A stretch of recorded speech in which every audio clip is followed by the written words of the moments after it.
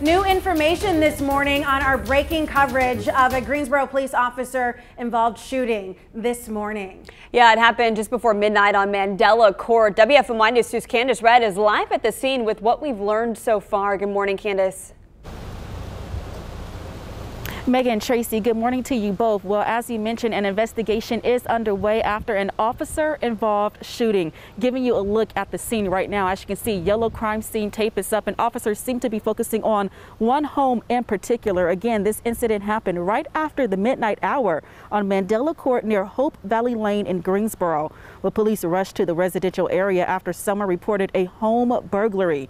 Now, when officers arrived at the home, authorities say the suspect, 20-year-old Aaron Turner, pulled out a gun and fired at law enforcement.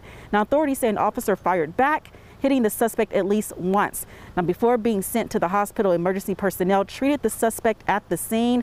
Turner is listed in critical but stable condition. Now, the officer was not injured, but under standard protocol, the officer was also taken to a hospital for evaluation. Now, we're told the officers involved in the incident will be placed on administrative duty. Now, the Greensboro Police Department's Professional Standards Division and Criminal Investigations Division are conducting internal and criminal investigations to determine whether GPD policies were followed. There are still several unanswered questions in this case, but of course, WFMY News 2, we will continue to work with GPD to learn more. And as soon as we do, we'll bring those details straight to you.